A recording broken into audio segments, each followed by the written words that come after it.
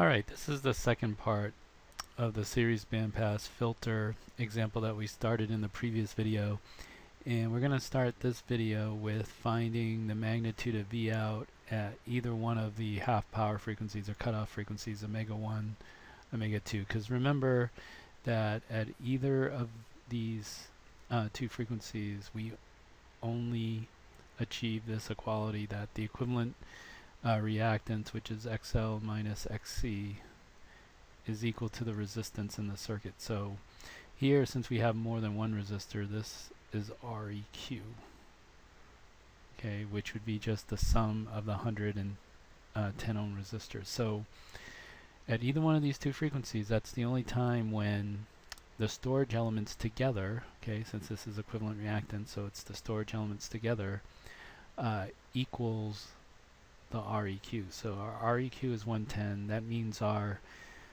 reactance will be 110, and the impedance would either be plus J110 or minus J110, depending on which frequency we're at. When we're at omega 1, which is less than the resonant frequency, well, that's when the reactance of the capacitor is going to be greater than the reactance of the inductor.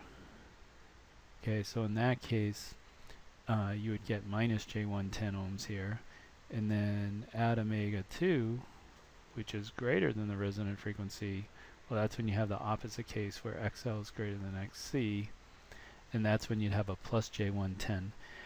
But when we're finding magnitude, you'll see the sign doesn't matter, but you know, this is actually what's occurring as far as the sign of that impedance goes.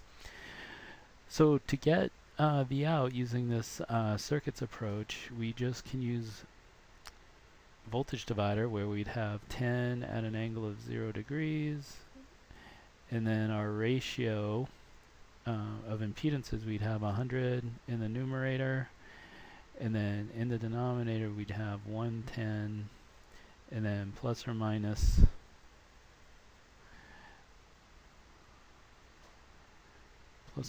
J110, depending again on which half power frequency our omega is equal to. But you see, since we want the magnitude, well, first of all, let's go ahead and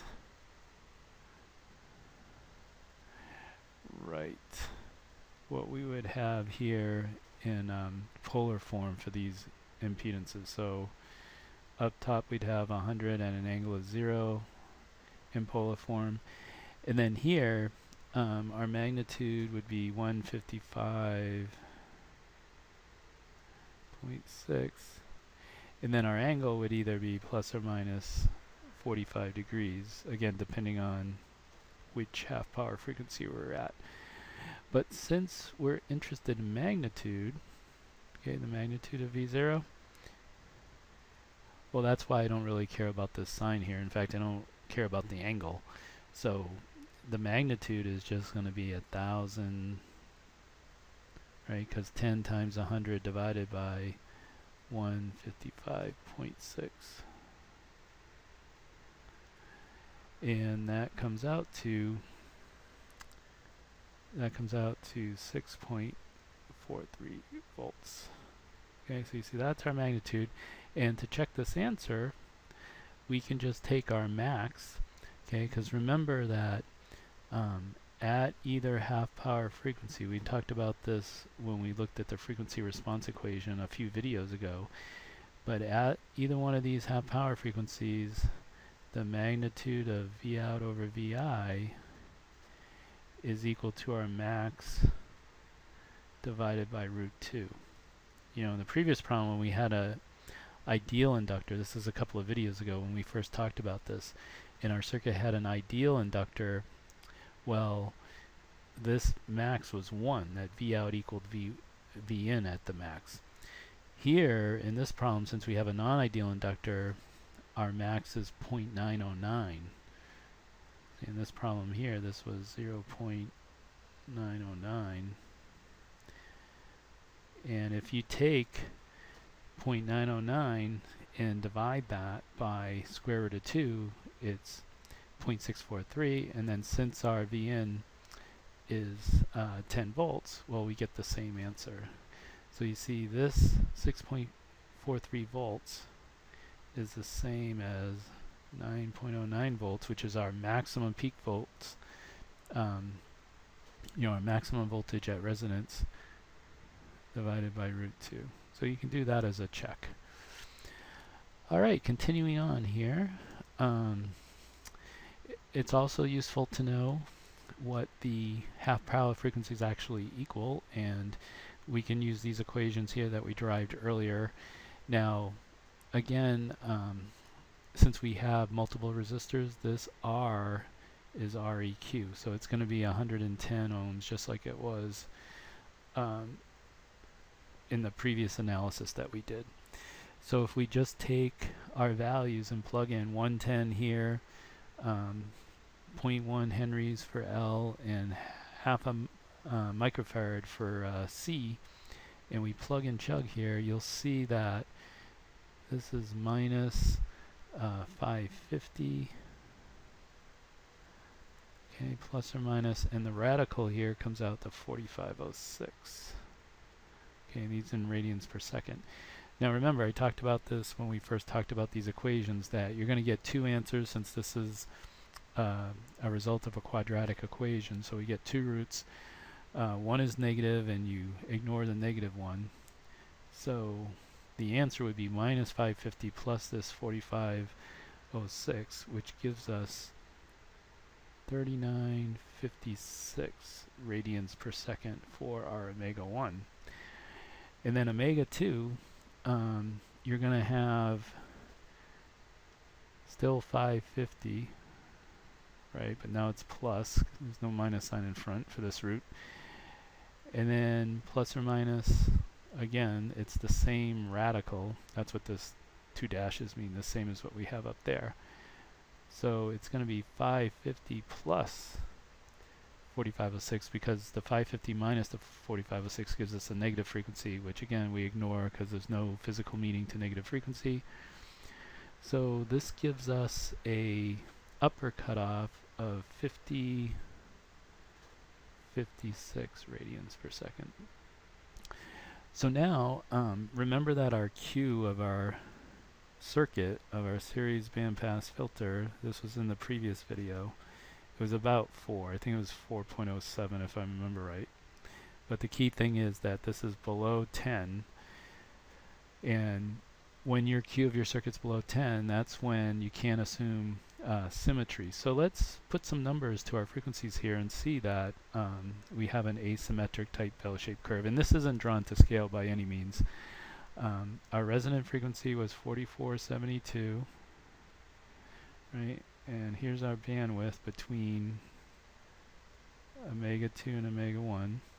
Well, omega 2, that's the 5056. And omega 1, that's the 3956. So in between our resonant frequency and our upper cutoff, we have a difference of 584 radians per second. And the difference between 4472 and 3956 is 516. So you can see quite a bit of asymmetry here, because if our curve was symmetric, these two numbers would be identical. And when your Q is 10 or greater, while they're not identical, they're really close. And they get closer and closer as Q gets bigger and bigger, and as Q goes to infinity, you approach perfect symmetry. Alright, the last thing I wanted to mention here is, we looked at using the circuits approach for finding V out for various particular omegas, like resonant frequency, half power frequency, and then the two extremes when omega is equal to 0 and omega is equal to infinity.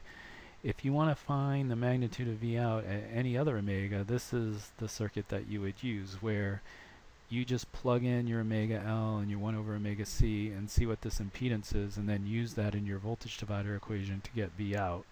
So as an example, if we had a source frequency of 44,750 radians per second, omega L, with L being 0.1 henries, would be 475 ohms.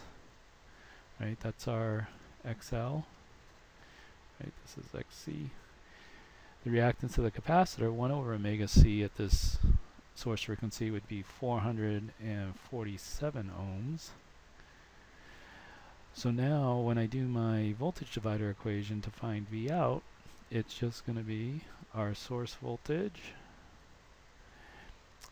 times a ratio where 100's in the top, and then we got 110, and this would be plus J28, right? Because we got J475 is the impedance of the inductor, and minus J447 is the impedance of the capacitor.